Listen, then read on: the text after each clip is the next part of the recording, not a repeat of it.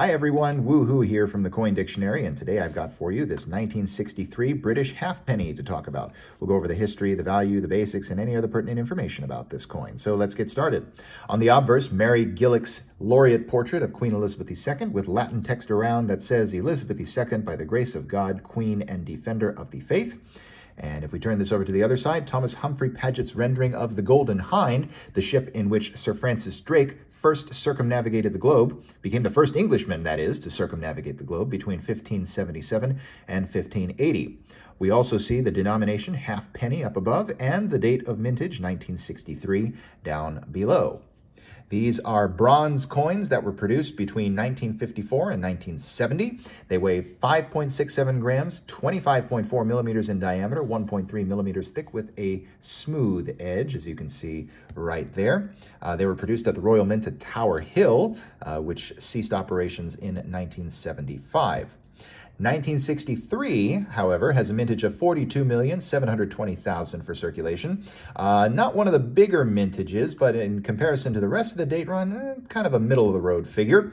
Makes this a relatively inexpensive coin no matter what condition you find this in. On eBay, I see these regularly selling for about $1 and some change on average, pretty much regardless of condition.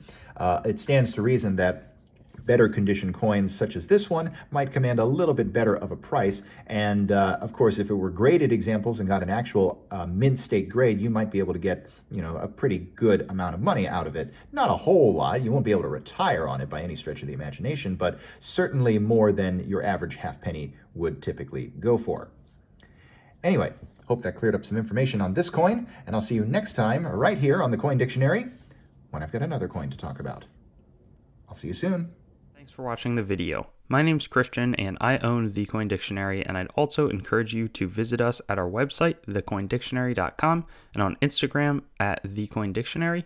And I'd also like to draw your attention to some other helpful coin resources, such as my other YouTube channel, Treasure Town, which does more in-depth videos about coins and collectibles, as well as some resources like coinmeltprice.com, which shows up-to-date precious metals pricing, as well as the melt values of the coins that you own, coinsmetalscards.com, which will both be a marketplace and a news source for coins, metals, and cards, as the name suggests, as well as whatsthegrade.com, which will develop into a stickering service for already graded collectibles.